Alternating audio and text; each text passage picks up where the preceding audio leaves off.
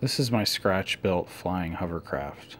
It has an 80-inch wingspan and is powered by a 1806 motor for hovering and an NTM 2826 1200 kV motor for thrust. Other than the concept of a hovercraft that flies, some of the more experimental aspects are the two elevators, one on the front canard and one in the prop wash of the rear motor. The wing also has only one aileron. The hover motor is wired to a switch so that it can be turned off in flight.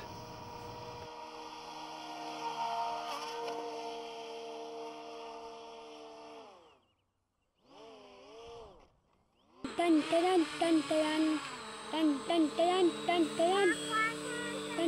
dun dun dun dun dun dun dun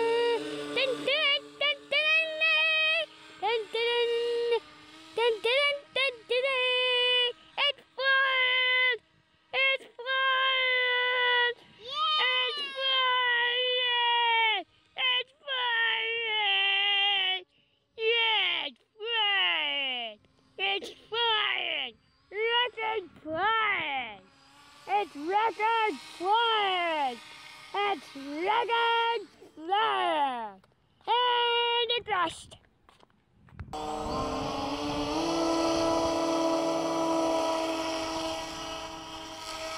Woo!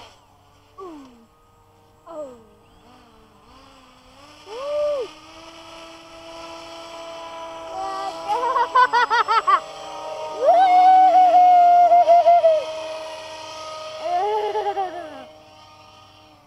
It's flying! It's flying! Oh! It crashed. Think it's broken? No. Ooh. Well, it crashed. Whoa! I think it's okay though.